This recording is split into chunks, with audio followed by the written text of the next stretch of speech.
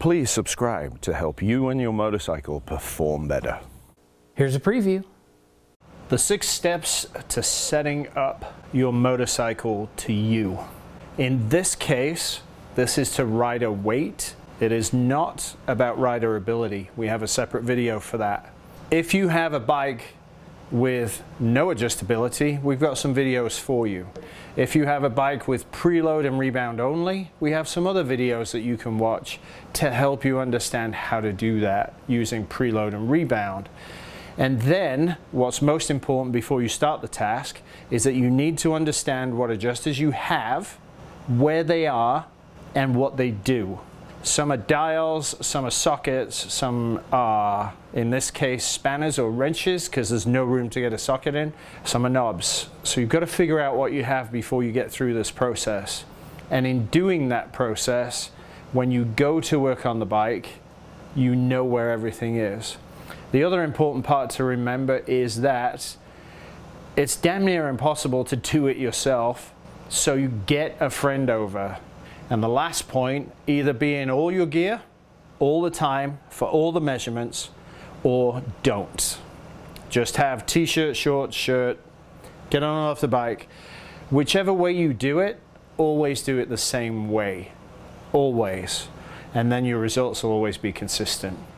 Step number 1, we need to measure fork bottom out and mark it, because we have to know where maximum travel is. So, fork bottom out, it's listed in the book as 110 millimeters.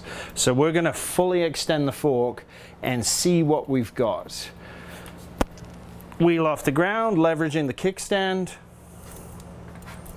So our total exposed distance is 130 millimeters. So easy to see, easy to spot, not a problem. Now, if you had a friend, he could mark 110, but we don't. So if we do the maths, 20 millimeters up will be bottom out. So we can now take our marker pen and go ahead and set the mark 20 millimeters up. So I'm going to make this easy on myself. Start at 0. Yep. And now we know where bottom out is supposed to be. And when the fork travels, obviously it keeps pushing the cable tie down. The more travel you use, because this goes inside, this is bolted, then this will travel further and further down. And then at least we know how close we're getting to hitting bottom.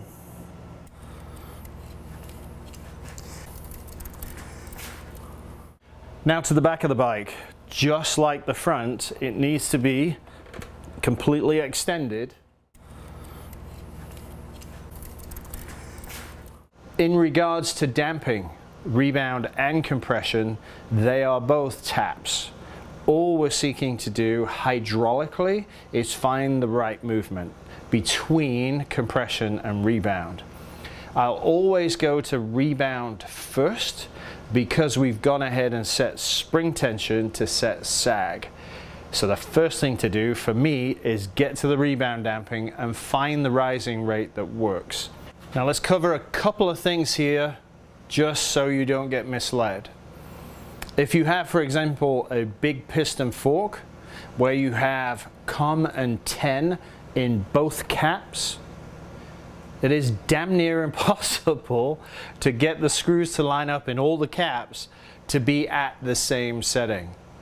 So you'll always find a mismatch between the rebound screws to each other and the compression screws to each other, and that's okay because you're counting from the bottom clockwise out.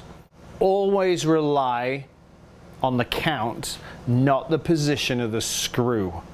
Clicks is easier because you're counting clicks, but that doesn't mean the screws are going to line up either. The only case that doesn't really matter is when you've got the Öhlins forks, for example, where you have a 3mm Allen.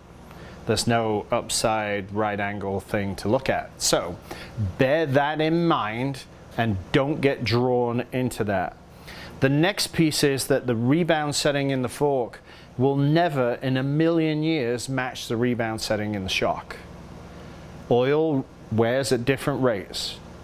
Different oil in the forks, different oil in the shock. So they'll never ever match. Compression damping, front and rear, even though you start in the middle of the settings, quite often will not match either. They'll be very different because we have different talents for acceleration and we have different braking skills depending on the equipment we've got. So those will always be separate as well. And realize that the forks are nothing to do with the shock. The front of the bike is about corner entry, the back of the bike is about corner exit, and balance between rebound is all about mid-corner. That gets us to the end of setting a bike up to a person's weight. Well, the next step is to tune the bike up, both for spring tension, preload, and damping, to the person's ability. You ready for the next video? Catch the full video at DaveMossTuning.com.